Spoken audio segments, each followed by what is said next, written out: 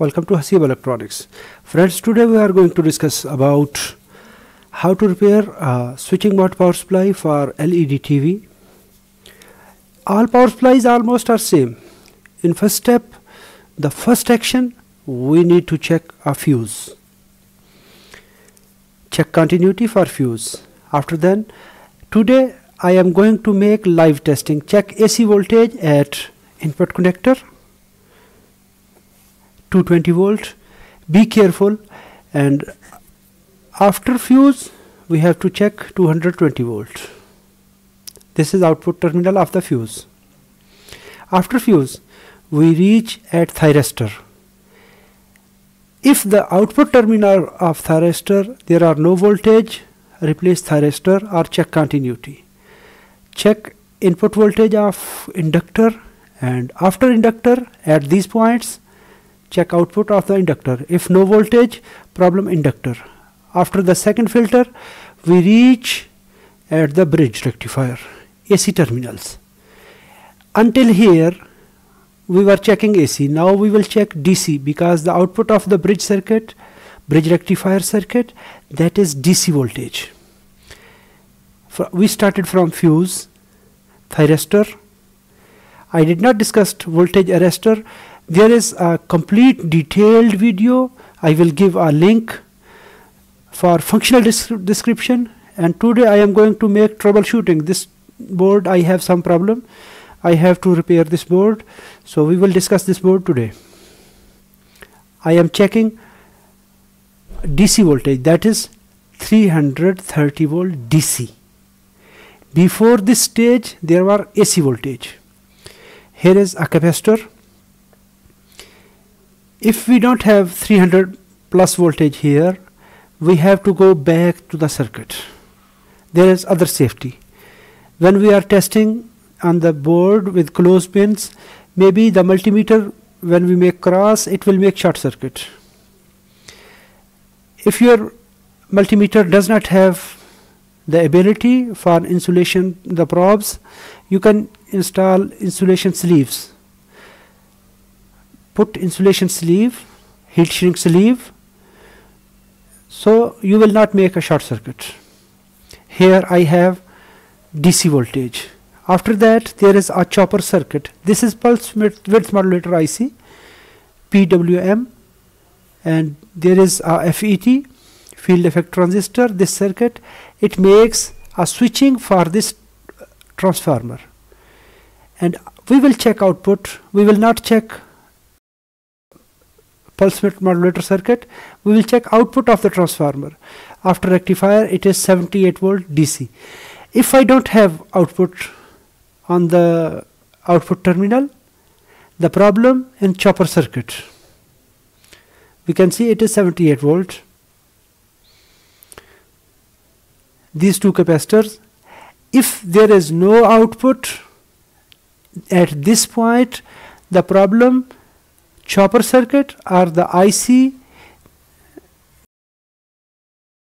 near the chopper circuit. We started bridge, after bridge capacitors, after capacitor. This is FET, MOSFET, and the small IC that drives this FET, and after FET there is a chopper circuit and output rectifier. We will see here. Here, this area, it is chopper circuit. We moved like this up till here AC, and after AC we shifted DC voltage. Here are DC voltage. Here are AC voltage. At capacitor we receive DC. This is chopper transformer. It makes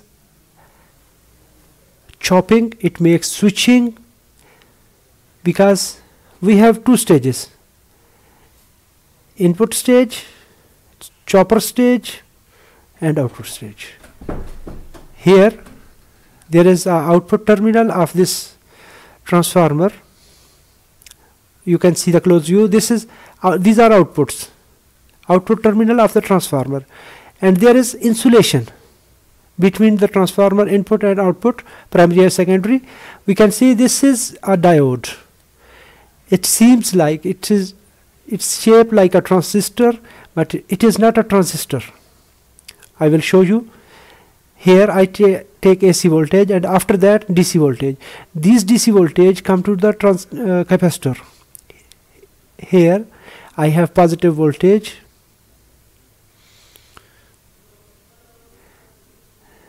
If we see this diode, I will try to give a closer view.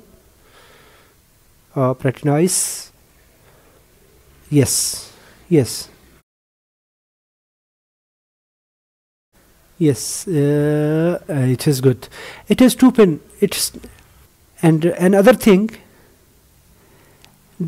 Here are two types of voltage. One are standby voltage. The second is power on voltage. The 78 volt, which I measured before, these are standby voltage. After this diode, this is one line of secondary, and after that, here, after diode, we can see this is capacitor. Two capacitors. These are two capacitors. One end of the diode is connected to capacitor positive terminal. The second line, it is connected to transformer common line. Here are 78 volt, and note it. When I will make a power on to this circuit, we will compare these voltage with that limit. So if we see this circuit, here is just only one line common. The second line, these voltage are coming here.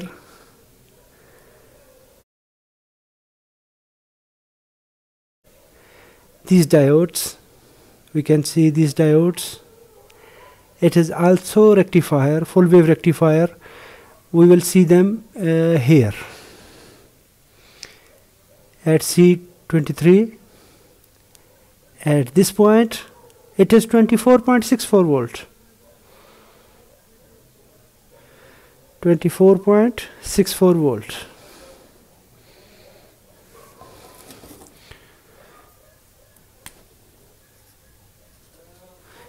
If this voltage not available, you can check these diodes, but there is no reason for missing this voltage, because if we have 78 volt, it means the chopper circuit, it is working, because that is one primary circuit. The output, if 78 volt are available, the other outputs will be available. This output is available, it means the chopper circuit is working. The other power supplies will working. The 78 volt, the main power supply, if it is available, and this 24 volt available, that means we have no issue with the primary circuit. We have circuit in output stage. Now I will check this voltage, because this voltage 24 volt available. So this means this line, okay. These two lines for rectifier, and we will check them again. We see for closer view, it should be 3.4 volt. It is processor. These are called processor voltage.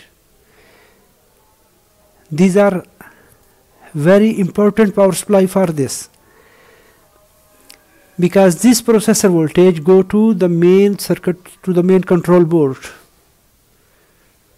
If we see, it is also used for regulation, it is also used for switching on, it is to control for remote sensor, to power on switches.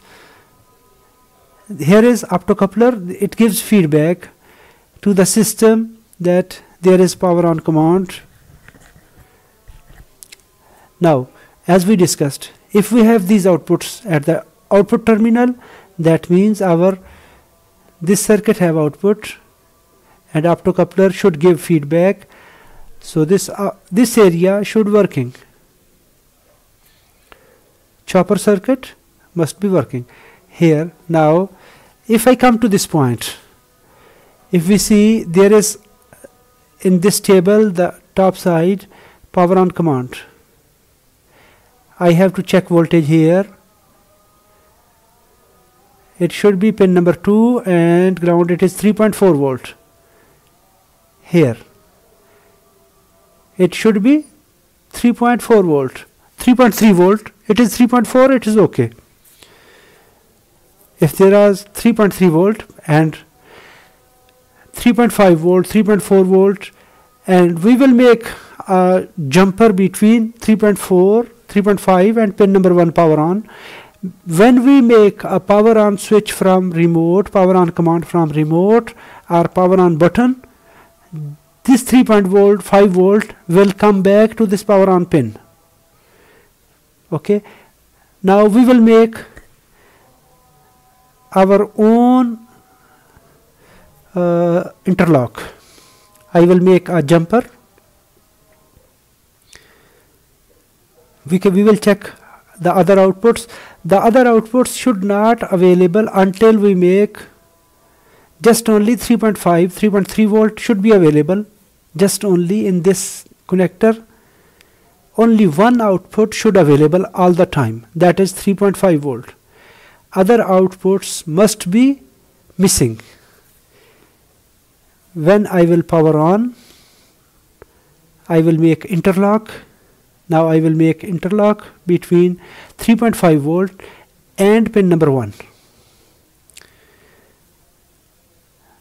Every power supply, it have the same procedure. Okay, I make a jumper. It means, now what is the meaning of this jumper? That means there is a processor board connected and complete television is connected. Now I will check continuity between these two pins before I apply power. Okay, that's nice. Now I will connect power again to this board. Here are 24 volt available. If I come to this line to MOSFET, that is regulator, input voltage available and regulated voltage are missing.